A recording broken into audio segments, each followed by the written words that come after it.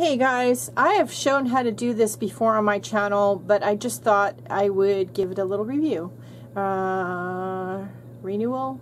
Update? Something like that. So I did some experiments yesterday, and I did this. So all this is gloss gel medium. And in the gloss gel medium, I poured in some of my extra seed beads that I was going to purge out of my stash, and some different kinds of glitter and micro beads and things. Mixed it all up and then spread it out on the page and let it dry overnight. And it turns into this, and this is done on deli paper. So when I collage it down to a mixed media piece or a gift tag or something, a little piece of this, especially if I tear the edges, the background, the paper, will almost completely disappear, and you'll just get the glitter. The glittery dots, the glittery schmear on here. So let me show you what I did. So here is one of my palette plates, and let me zoom in just a little bit. There we go.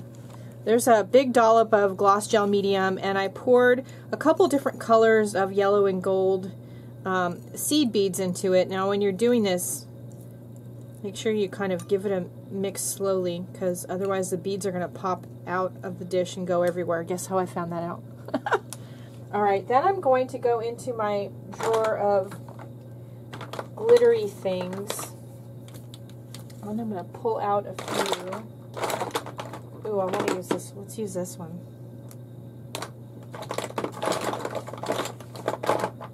I'm going to pull out a few that I think I might want to use here.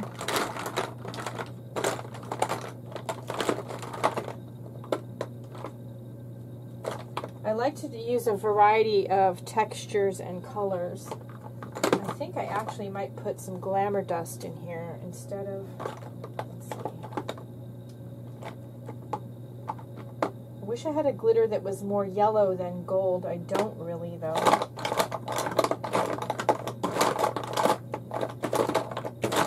It's like I have every other color on the planet except yellow. I don't need to go buy any more, so I'll just use what I have. So this is a Martha Stewart. This is Florentine Gold. So we'll put some of that in there. And then Glamour Dust is just a super fine micro dust. It's like a whiter pearlescent color. So we'll throw a bunch of that in there.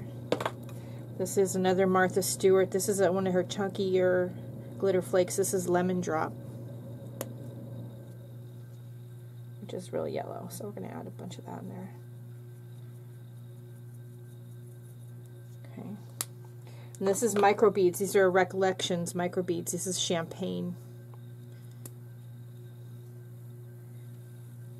Okay. Micro beads are different than seed beads. Micro beads are just little balls of like plastic or glass with no holes in them. See how tiny they are? Those little things running around on there? Those are micro beads. So again, just mix it carefully.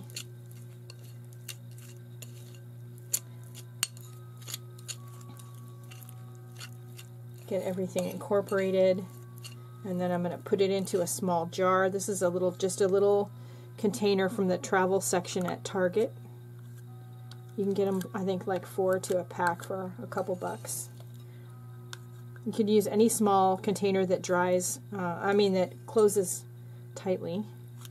Now, I'm not going to completely clean the plate off, but I am going to put the lid on this so it doesn't dry out tightly, and put it in my drawer.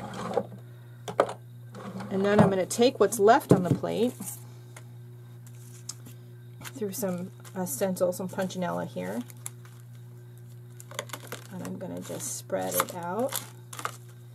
And I'm going to scrape off what's left on the plate here.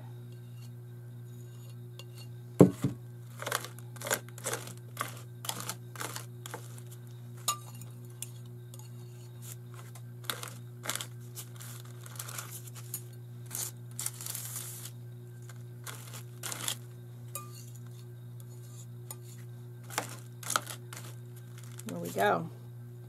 So when that dries, It's going to be a yellow and gold version of this green and blue one, and it's a really great idea to have to use in your mixed media. And now I have not only a jar of this to use on future projects, but I'm going to have a little piece of deli paper with some already on it, so cool.